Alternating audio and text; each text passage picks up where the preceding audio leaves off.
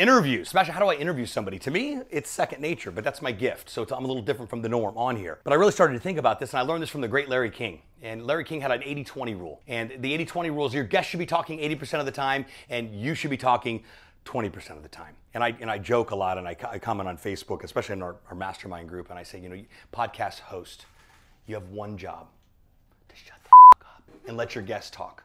You know, because I was on an interview a couple weeks ago. I swear the host talked for the first 10 minutes. I was like, Doug, are you interviewing yourself or am I on the show? I didn't say that. I didn't say that, but I was thinking it.